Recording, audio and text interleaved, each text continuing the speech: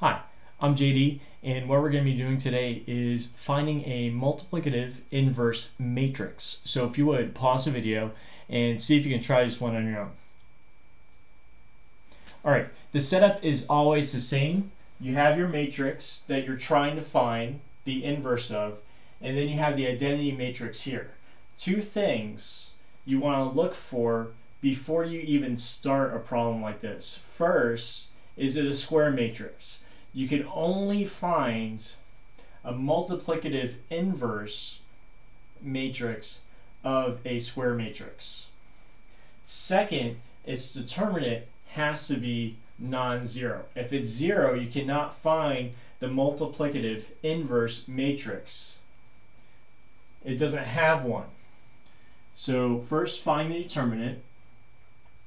You have 2 times 0 minus a -3 times 4. When you do this, 2 times 0 is 0. Then you have this, a negative makes it a plus, so it's 3 times 4, which makes it a positive 12. That is non-zero. So there is one of this matrix. So basically what you want to do is, your goal is to get the identity matrix here. Once you do that, this portion of the augmented matrix, is going to be your multiplicative inverse matrix. So you just do transformations. First, let's shift the rows. Since this has a 0 here, let's just shift them first.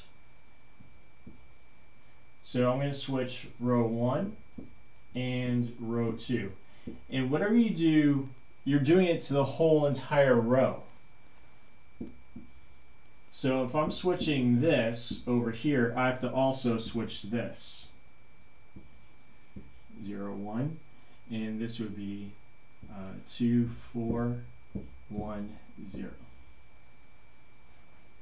Alright, what I'm going to do next is I'm going to make this 1. If I make it 1, all these things are a lot easier. So I'm going to take row 1 and then multiply it by a -1/3. When I do that, this becomes a positive 1. This is a 0. This is going to be 0. And this is going to be -1/3. This is 2, 4, 1, 0. Alright, so obviously you're going to need a lot of room when you do a problem like this. So I'm going to erase this. I'm going to erase these 2 steps. So I'm going to have to do a couple steps at a time only.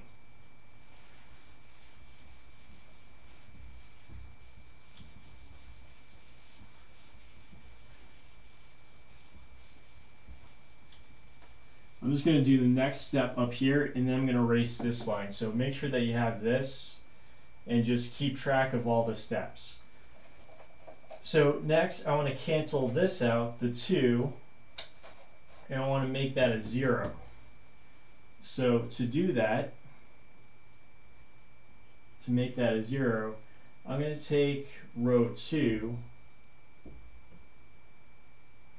minus, let's see, what scalar? 2, row 1. So I'm only changing this row. So when I do that, 2 minus 2 is 0. This is 4. Right, that's what I'm starting off with. 4 minus 0 is 4.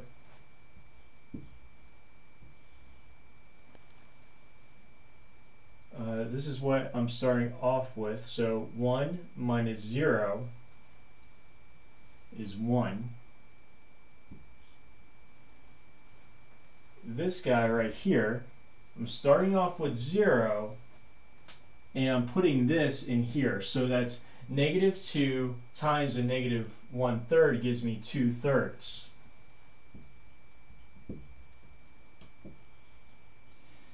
and then I just do the top.